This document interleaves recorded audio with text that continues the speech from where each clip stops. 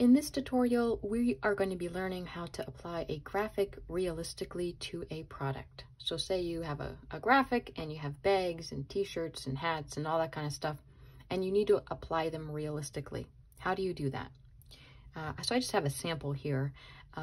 Here's my graphic, here's this bag, and it looks pretty good on the bag. So let's apply this, for example, to a t-shirt.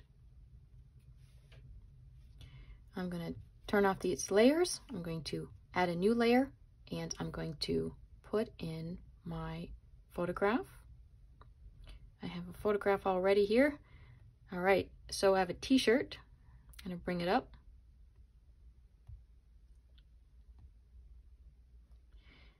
And okay, so here's my t-shirt, and I have a graphic right over here. Now this graphic has absolutely no shadowing on it or anything like that. In fact, I'm going to delete that because it's too small. I want to have a bigger pixel size of it, so I'm going to say insert photo, and we'll use this instead. That one had, it was too small of a pixel size. I had a bigger version of it. Okay. Here is my graphic. And I'm happy with the placement. Now, if I go up close, you'll see the edges are kind of hard. It's too pixelated. So let's just tap on that layer. Come over here on Adjustments and tap on Gaussian Blur, Layer. And what we're going to do, I'm going to take my finger, I'm going to slide over, I'm going to watch those edges. I just want them to be a little bit blurred. This is too much. This is too little. Just about like that. Let's see what it looks like. Let's add a little bit more.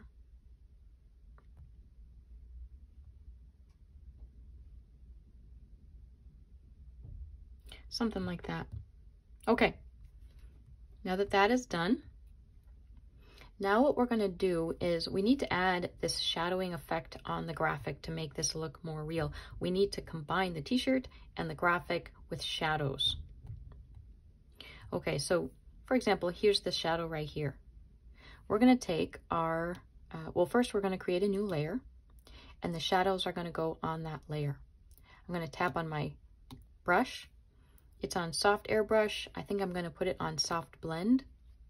And now on my object, I need to decide the color of the shadow. Well, if this shadow was on this figure, it might be, for example, a darker blue version of what's already here. So if I sample this color, okay, now this color's up here. I'm going to tap here, and you're probably on disk mode, but we're going to go to, we'll just go to harmony. I'm going to lower the value just a bit, maybe to something like that. It's a very gentle shadow contrast. It's not like a harsh shadow. It's very light. So we didn't have to go too far down. All right, so now we have our brush. Let's choose the size of it. And I'm going to put the opacity kind of low so we can be gentle. Now the last thing is I'm going to tap on layers, and I want this layer to only be shown on this layer. And to do that, I can set this layer by tapping it to be a clipping mask. And now nothing will go outside of the boundaries of this skier because it's clipped to this layer. All right, let's get started. I'm going to tap over here, and I'm going fairly light, not too hard.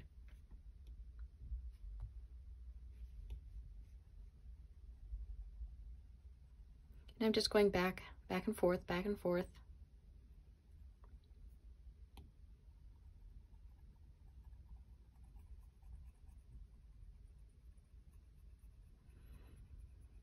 And I'm getting softer as I near the edges when I come to a ridge, so to speak.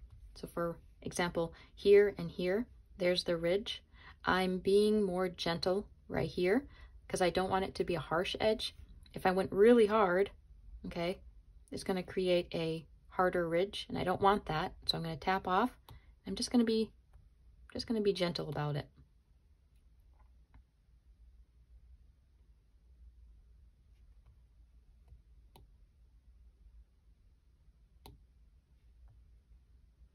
And you just can kind of, you know, zoom back, kind of see what's happening.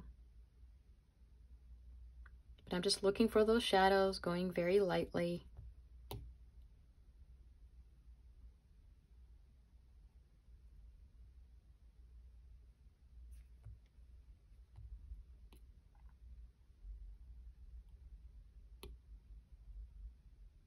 Okay, so it's looking pretty good.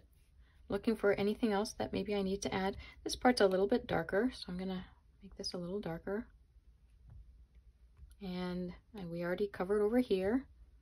This might just have a little bit over here, just a tiny bit. I'm gonna lower the brush, just add a tinge on the end. Even that's too strong, so just kind of light. There we go. Okay, let's check it. Let's check them out. I'd say we kind of covered it. We'll get this one over here. So I'm just looking for all the shadows.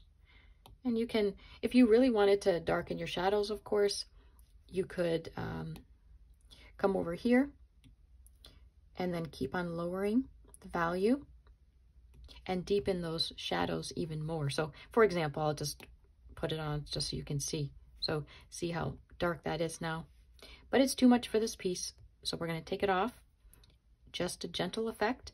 And now this skier really looks like he is on this t-shirt. Now, as I was making adjustments to this skier, I noticed that this t-shirt I was working on had a little bit of a blemish. No problem, let's take care of that. I'm going to create a new layer, and I'm going to tap over here, grab this color. I'm on an airbrush, and I'm just going to go over these spots. Now, as I was making adjustments to this skier, I noticed that this t-shirt I was working on had a little bit of a blemish. No problem, let's take care of that.